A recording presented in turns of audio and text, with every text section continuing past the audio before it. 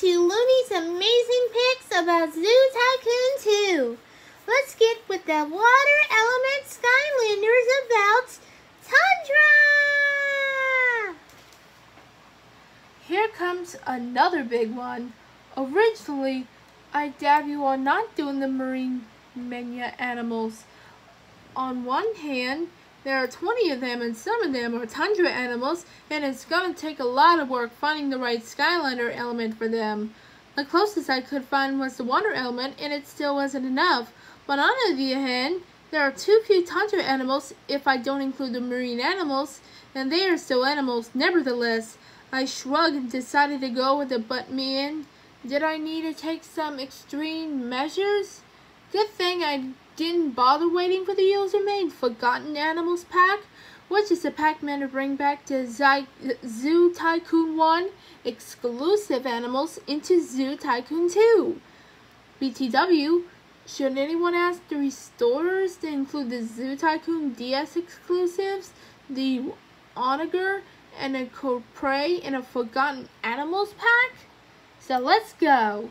Number 1, Washbuckler. Animals, orcas.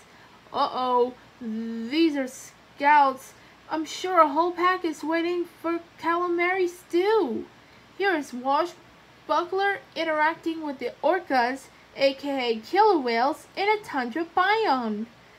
He resembles Davy Jones from Pirates of the Caribbean. Number 2, Gilgrunt. Animal, West Indian manatee. Let me get this straight. You are the origin of the mermaid legend? My girlfriend must be a manatee then. Here's Gilgrunt interacting with the West Indian manatee in the coastal biome.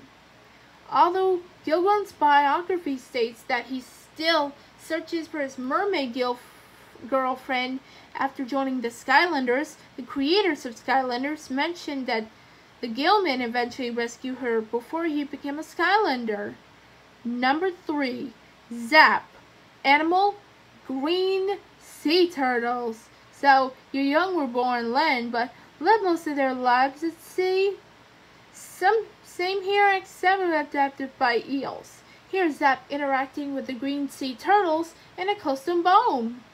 Zap is one of the 7 dragon Skylanders who cannot fly. The other 4 are Bash, Camo, Firecracken, Echo, Flashwing, and Sunburn.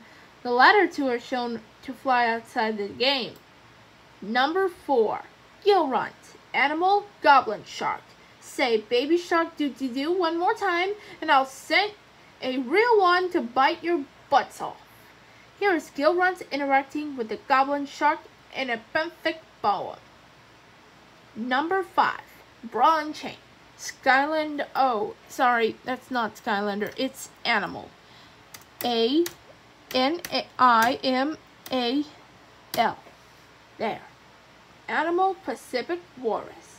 I made his kind, but I can never jump as high as he can. Here is Bra and Chain interacting with the Pacific Walrus in a tundra biome.